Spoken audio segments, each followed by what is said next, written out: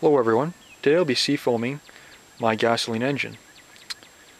Now the three spots you're supposed to add this in is your oil, through your vacuum lines, and your fuel tank, but I'll just be adding it to the fuel tank and through a vacuum line. Now they normally recommend you to pull your brake booster line off, which is right here, but the problem is your car will actually idle fairly rough and it's kind of hard to keep it going, so what I'll be doing is just pulling off a small vacuum line here. Now instead of pouring it in, as they show on your brake booster, what I'll be doing is adding a extra just rubber clear line here, pulling it off like so, just putting it on there. Now I've already tested this out and the car does run fine with it, and I'll simply take the other end and stick it in the can. Now I'll be using approximately half the can to add into through the vacuum line, and the rest I'll be dumping into the fuel tank, so when I drive it actually cleans the injectors and fuel system out.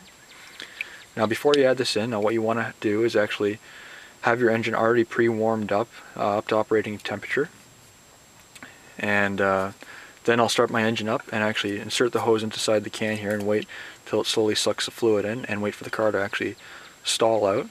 Then let it sit for 5 minutes so it soaks into the carbon within the combustion chambers, and start the vehicle back up so it clears itself out.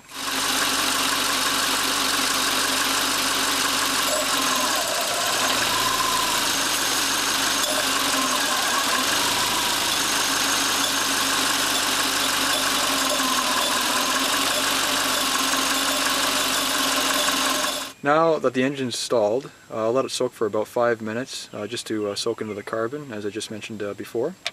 Unfortunately, when I put the hose inside the fluid, I figured it would have stalled out the engine, but the engine still kept running, so I actually had to have someone turn the engine off for me.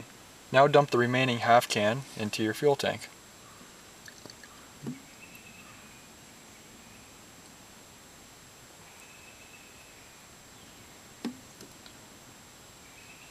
Now some vehicles do have a little cap inside, so you can actually use a screwdriver just to push it in, so the solution does go in a little quicker.